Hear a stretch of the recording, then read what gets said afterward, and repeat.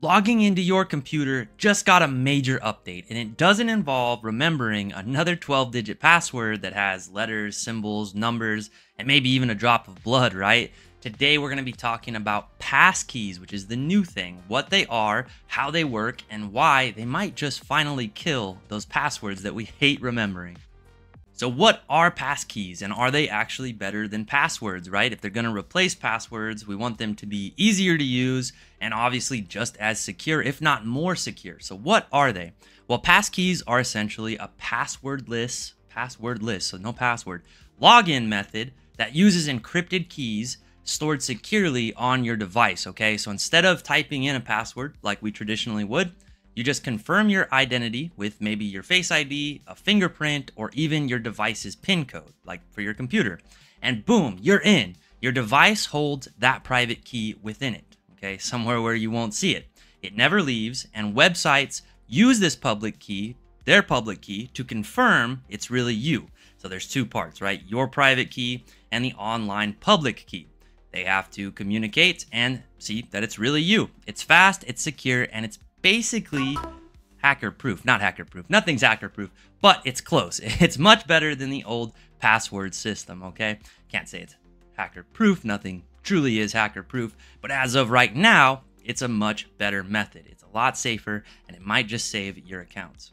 Okay, so again, how are they better than traditional passwords? Well, traditional passwords, you have to remember. You have to write them down. You have to reset them all the time because you can't remember what it was. Not only that, but people get lazy. I know personally that a lot of people get lazy and use the same password for the same accounts, every account that they have, maybe 5, 7, 10, 20 accounts, all with the same password. That's not very safe. It's a total mess, okay? Passkeys skips all of that.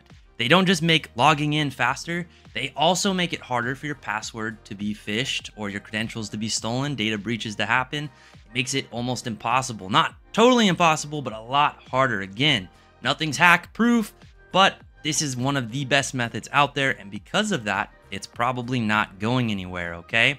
It's like going from one of those old key rings, the old rusty ring full of keys, to a smart lock that recognizes only you. It's pretty great, okay? And it can help keep you and your accounts safe. And again, what makes the passkey so much safer? What makes it better than passwords? Well, it's tied to you and only you, whether it be your fingerprint, your face, your PIN number, not some text string that anybody could find. Data breach, again, if somebody sees you typing it in, if you just get one, just takes one password, and then it could be a whole bunch of accounts, because like I said, a lot of people reuse them.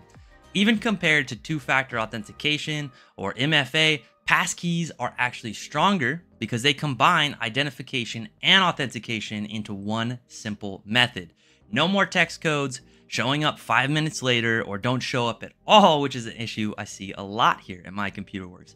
You want to go reset your password, try to get that code to your phone, and it never shows up. Passkeys are a great way to get around that. And let's be honest, we've all been through the wild ride of trying to secure logins or get back into accounts, okay? Maybe we have old security questions like, what's your favorite childhood pet? And you just don't remember. Or maybe the two-factor authentication codes, the recovery codes, are being sent to your old phone that you no longer have. And don't forget about email recovery links. What if the hackers or the scammers took your email too? Now they're getting the codes instead of you. There's a lot of issues with the old methods that we used for account recovery and securing our accounts. Passkeys might be the answer that we're all looking for. All right, well, who's already on board? Who's using this? That's the next question, right? What accounts can we actually set this up on? Well, Apple, Google, and Microsoft are already on board, and those companies are some of the key three, right? Almost all of us probably have one of those accounts, and support for this is growing fast. On iPhone, passkeys are saved in your iCloud keychain.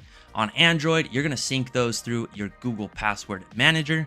And on Windows, you can use Windows Hello to use your fingerprint, face, or PIN number to set up a passkey.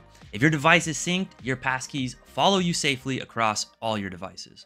All right, now let's talk about some common issues you could experience with passkeys because nothing's perfect, right?